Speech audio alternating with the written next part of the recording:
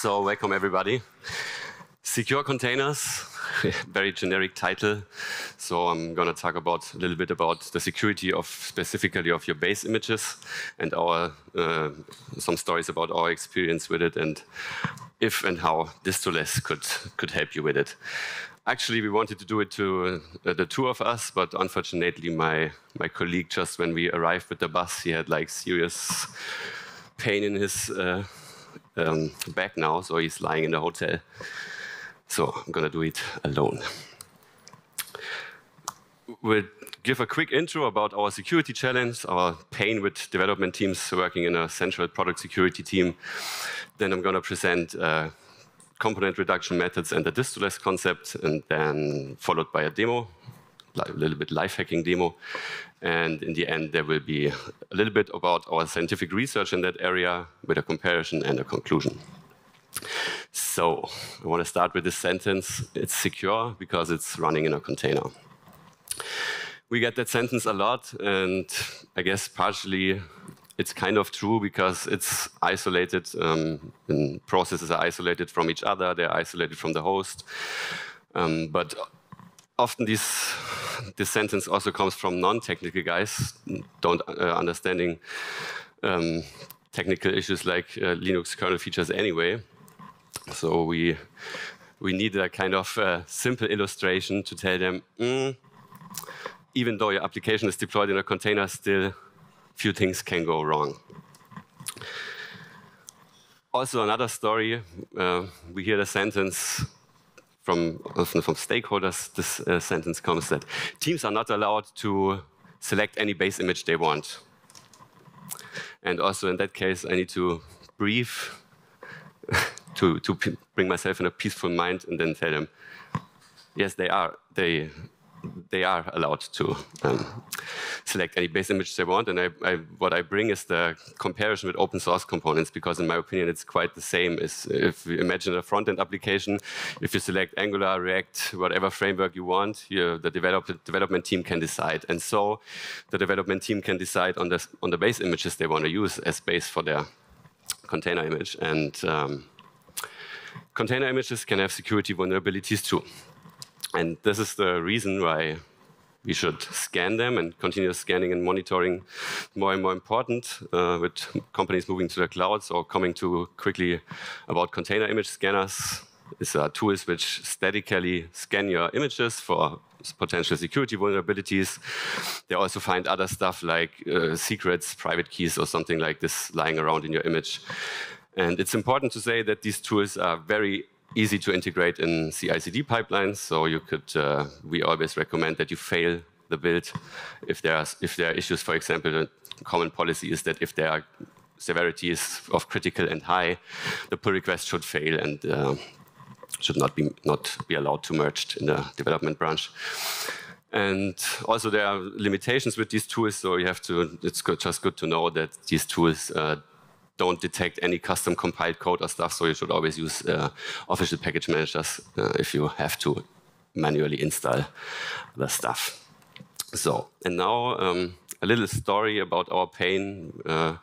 Imagine we consult in a centralized product security team at a large enterprise, and there are a lot of applications moving to the cloud now. Legacy applications, or imagine a Java application 10 or 15 years old, should now get containerized. They had already some nice talks with some people, and I guess this is like the typical thing companies are doing more and more. And then security gets more traction lately in the recent years, and then we come and management policies dictating that they are not allowed to deploy their containers to production if they are critical or high severity findings. And now imagine the application team when our scanner detects 200 findings of critical and high severity coming to us and say like, hey, security team, it's the WTF moment. So first, we don't have time because we want to deploy in 2 weeks.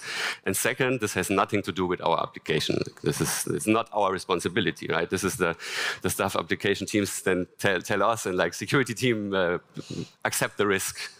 Yeah, but unfortunately, management policies dictate that these issues should have to be fixed before deploying to production. So this is just a little bit the story why we came to all this distroless and, as we call it, component reduction methods. So this is why I want to show you a few tools which are available. So I guess some of you have heard about Google and, of course, the buzzword distroless, because Google brought it up 2007 when they first released their open source project called Google Distroless. What they do is they build it with Basel, and they're providing some production-ready images for certain runtimes like Java, Node.js, Python, C++, and stuff. And yeah, they are very small. So imagine you have a Go application. You can use the static image. It's just 2 megabytes. Then also we have Ubuntu Chisel. It's pretty new, highly inspired by Google Distroless. Nice talk from the guy behind it, and it's backed by Canonical, the open source organization behind Ubuntu. And the nice thing here is that Ubuntu has this policy of fixing high-end critical security vulnerabilities in a manner of 24 hours, so you get that. And they call it Chisel because what you do is you take as a base some Ubuntu distribution and you chisel the components in you like and need. And then at the end, you can even use from scratch and just copy your source code and everything from the base over. And this is the way they want you to build your image. And third, we have Red Hat UBI Micro, coming from the Red Hat Universal Base Images. The nice thing here is that Red Hat Enterprise Linux is pretty well maintained. You get the same security response team, same security hardening as you have with any Red Hat Enterprise Linux. And also funny, because this UBI Micro, if you Google for distroless, for sure, in the first 5 results, you will find a blog post from Red Hat with a little bit of bashing against Google Distroless. And you think like, okay, maybe this distroless is not so because it comes from Red Hat, but if you read it until the end, you see that it's just an advertisement for Red Hat UBI Micro. Okay, so these are tools we made some good experience with, especially with Google Distroless. But we are also in the middle of kind of a research, but we come to this later. First, I will bring a little life hacking demo just to show you an example of a certain class of attack and how this can be prevented with Google Distroless. So for this, I recorded it because I don't want to blow it up here and don't want to leak certain IP addresses. So I hope you can see this. Try to play it. Is it okay? Can you read it, everything? Okay, so what you see here is a Node.js application using Express framework, and it accepts HTTP requests on the root. And you can pass a query parameter Q, and if you don't pass it, it will just send an HTTP response, no parameter provided.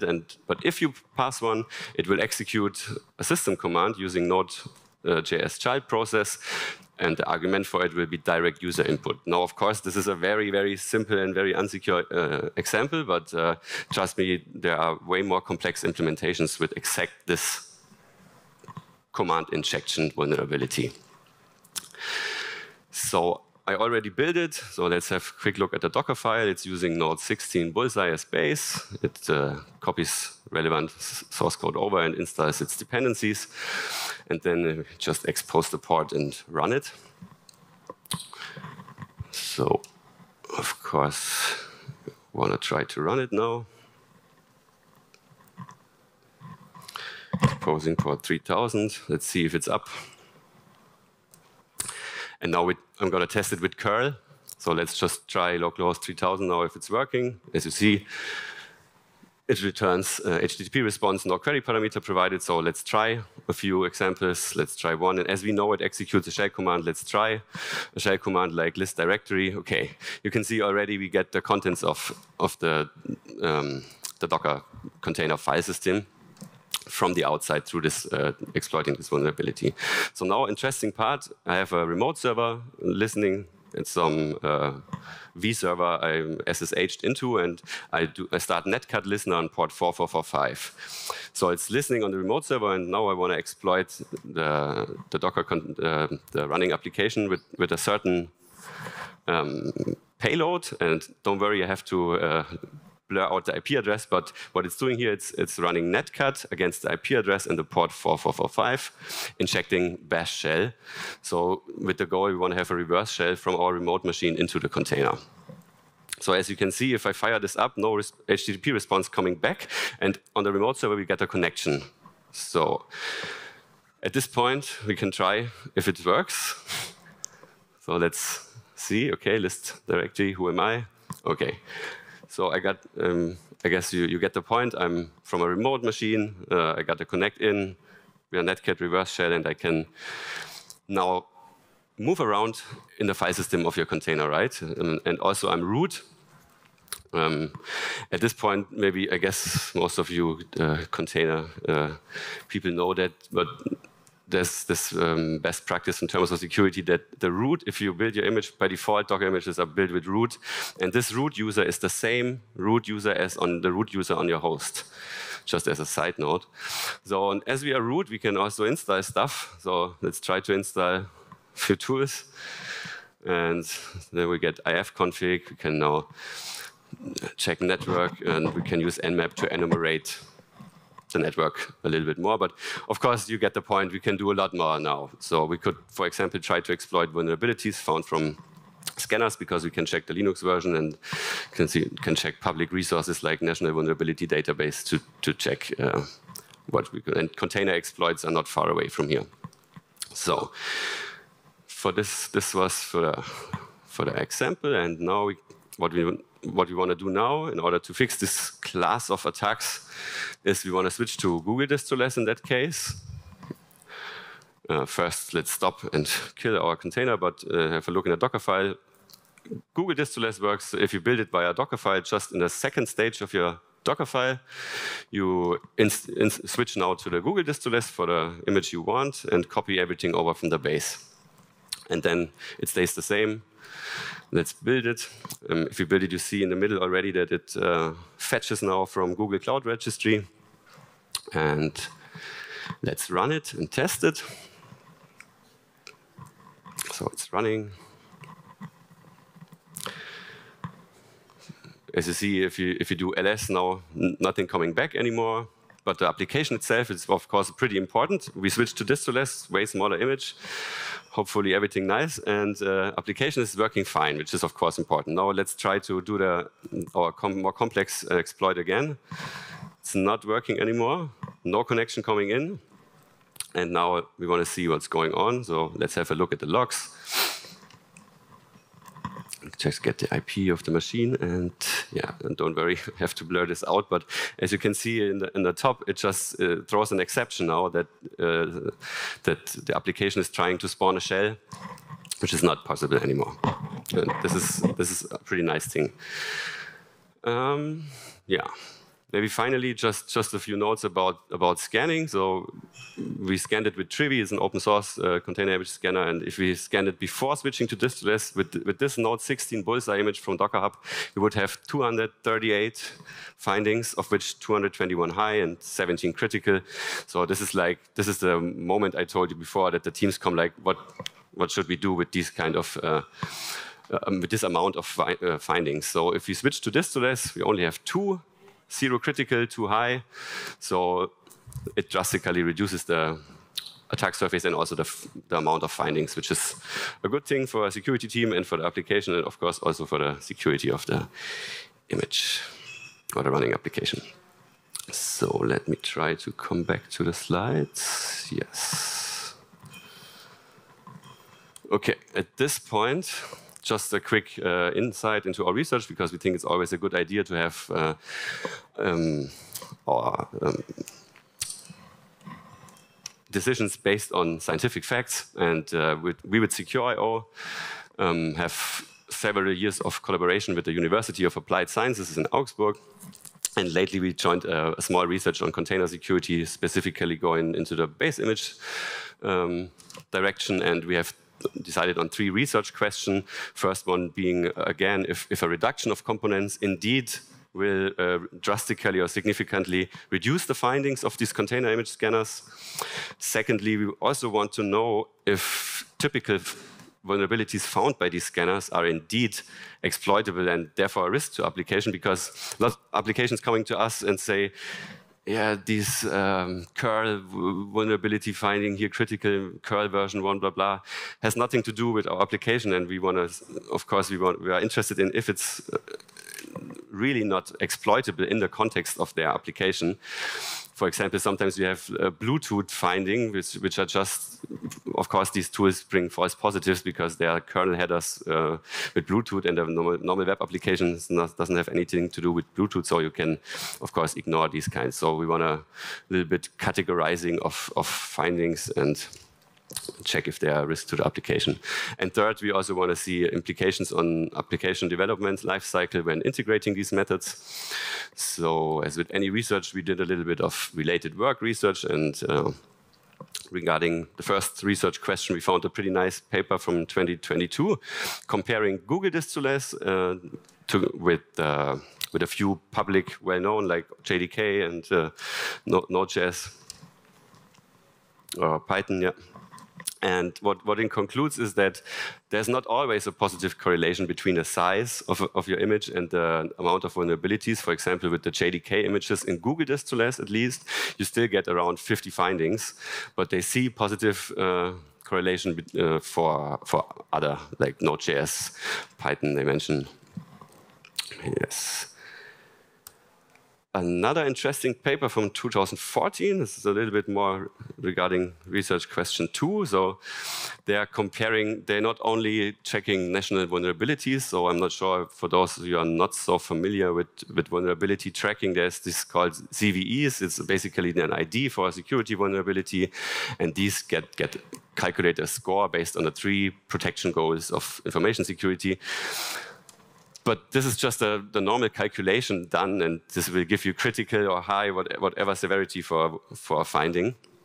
But what this study is doing is it also compares exploit databases and also exploits available in the black market, like find in the deep net, we can buy with Bitcoin or something. And exploits happen in the wild, like exploits really happened in the wild. And what they conclude is pretty interesting, because normally, management policies dictate you have to fix all critical and high vulnerabilities. But this study, already 2014, concluded that fixing a vulnerability just because it has a high score is like more or less equivalent to randomly picking one. And they say that it's a way better risk factor to incorporate more resources, like said exploit DB or black matter, or exploit it in the wild. So just pretty interesting paper in that direction. And the third one is just a little bit more for the baseline, that it says again that high exploitability vulnerabilities and high impact vulnerabilities are found more in large base operating system images. So this was just a small insight in our research. This is still going on. If you're interested in results, you can follow us and expect results around December, end of the year. So we're just getting started into this. Yeah. So coming now again to the advantages of these distroless methods. You basically get minimal images. It contains only the runtime environment, no shells, no package managers, no stuff your application doesn't need anyway. And therefore, we have reduced attack surface, even proved more or less the scientific research. And of course, less findings of container scanners, which is a big advantage from a security team point of view. It removes entire classes of attacks, like I showed. These shell kind of attacks get removed, and also you get faster transfer, less storage, and therefore less costs with them. Imagine the image just 2 megabytes.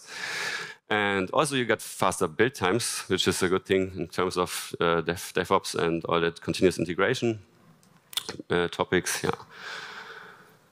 But also, of course, we have some disadvantages. I would rather call it challenges. Of course, the first one is like the first two, like complexity and compatibility issues, because I will just bring an example in a second that you really have to understand underlying technology if you want to integrate these distroless concepts, because you have to know about kernel I/O, you have to know about file system, Linux kernel features and stuff. But it's always a good idea, of course, to better understand. And we also learned something with it on our part.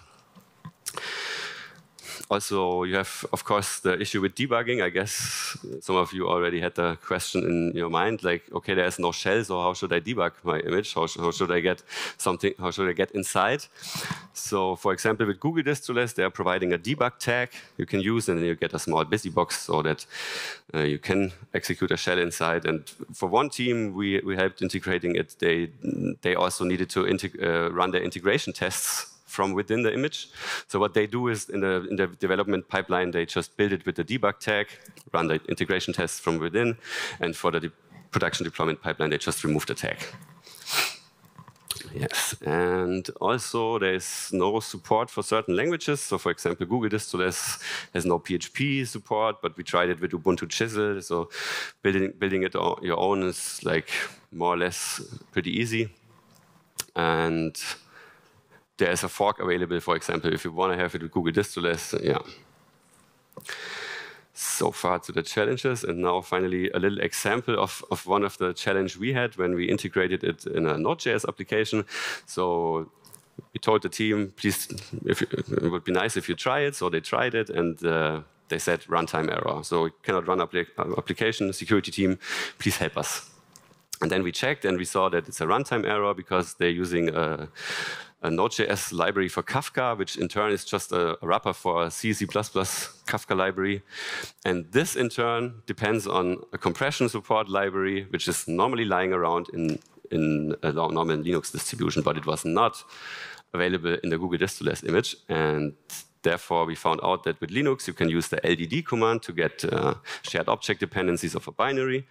And then we found out, okay, this is the missing piece here.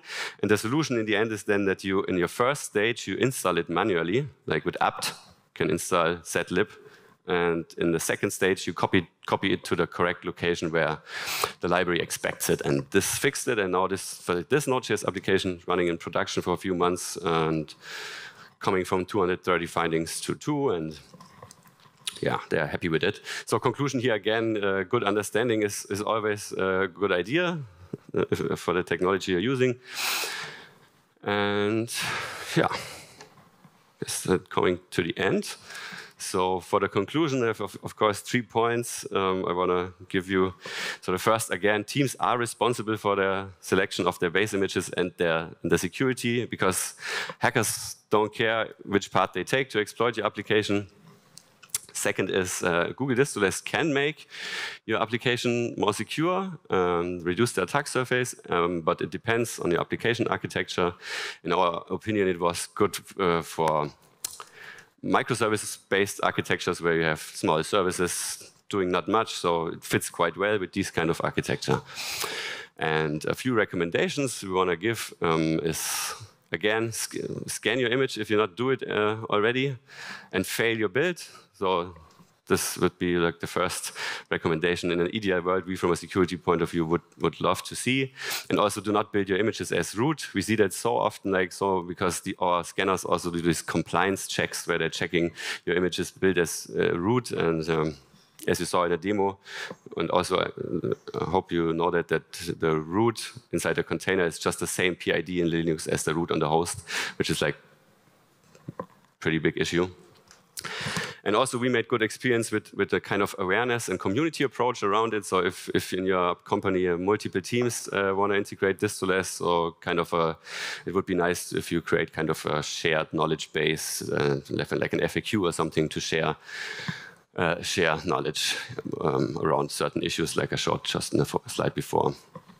And also, of course, you could use cloud workload protection and Kubernetes security features, and you should. For example, with cloud workload protection, you could also set up policies which doesn't allow the application to spawn a shell. Yeah, but not all companies are using cloud workload protection. It's not so easy and so cheap. So, yeah. So I would say that's it. I'm sorry that the other Michael couldn't join, but hope you enjoyed it, and thanks for listening. Yeah.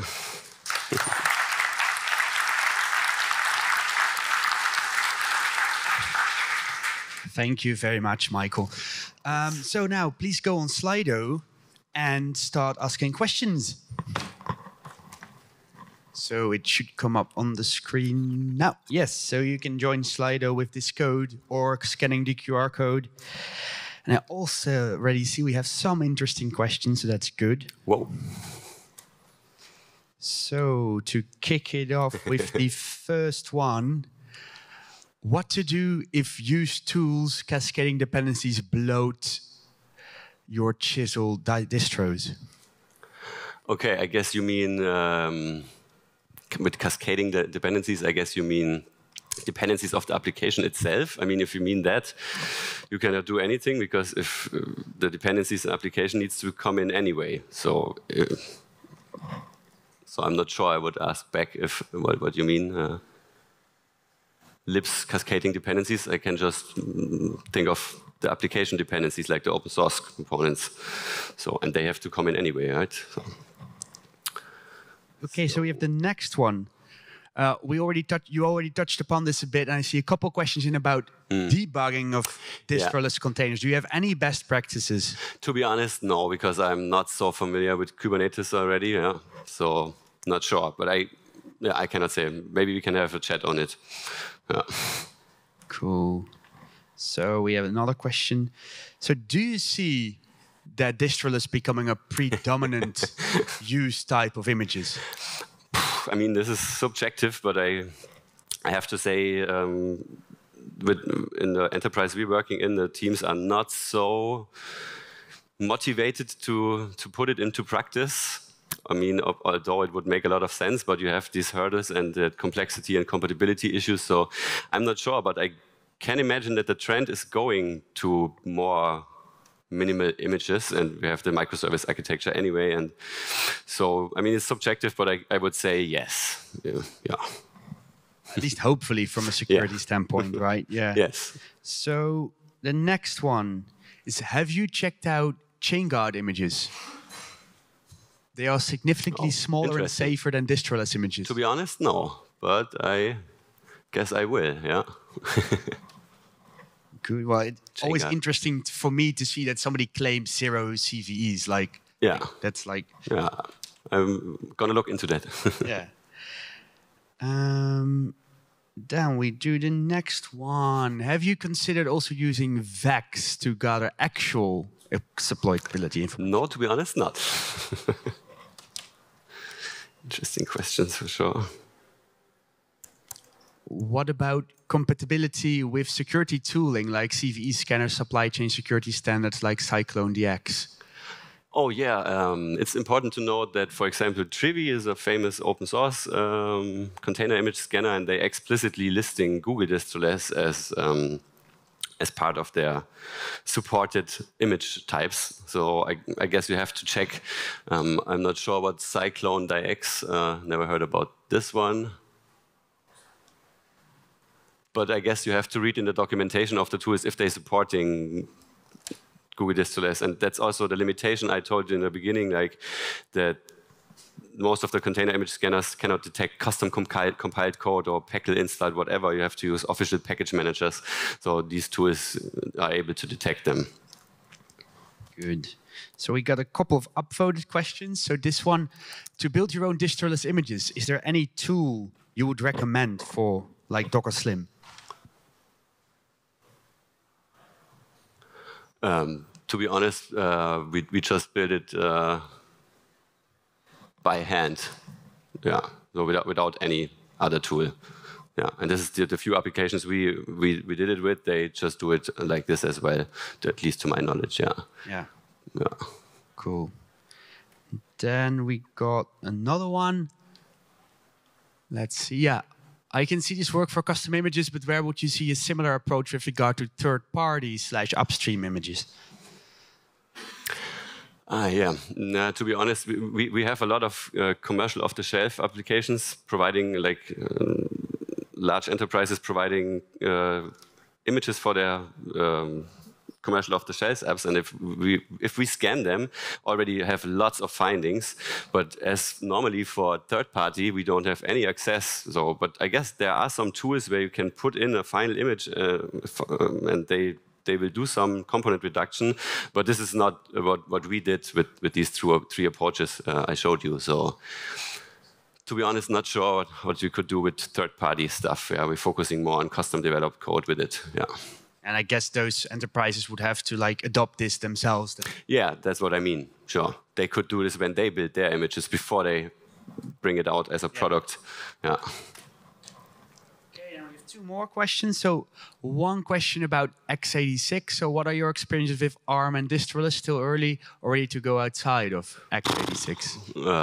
To be honest, I didn't check it at all.